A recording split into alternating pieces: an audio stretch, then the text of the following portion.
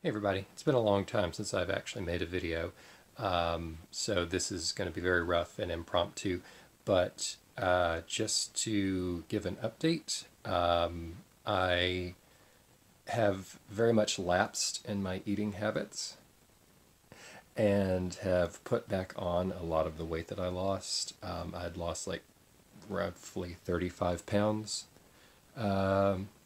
nearly 2 years ago through running.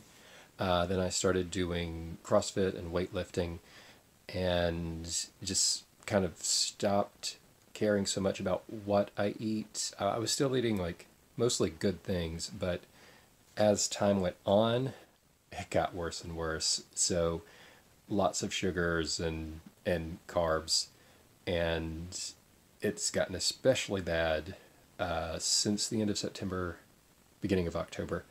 The beginning of the holiday season. So everything was just candy and snacks and holiday food. And today is December 30th.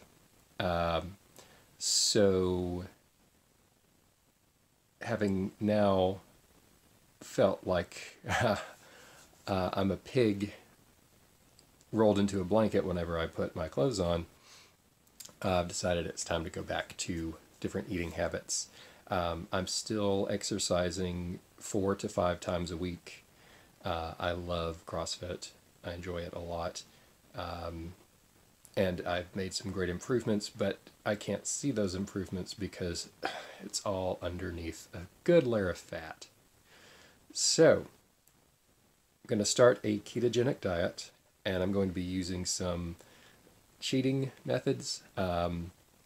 There are two companies that make prepackaged ketogenic meal replacements, and I'm going to be trying both of those, and I'll let you know what those are like.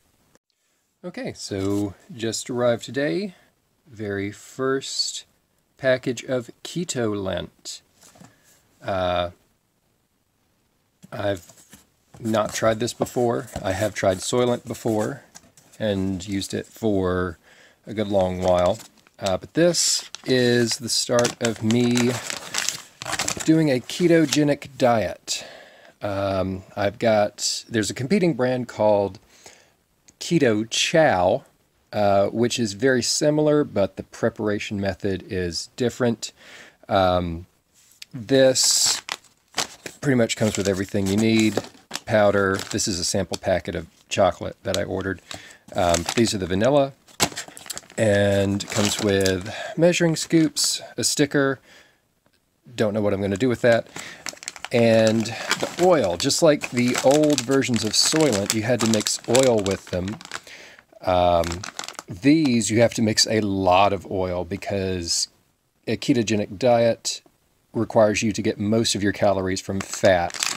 And I have got to lose some fat on myself. So we're going to see how this goes, and I will give updates.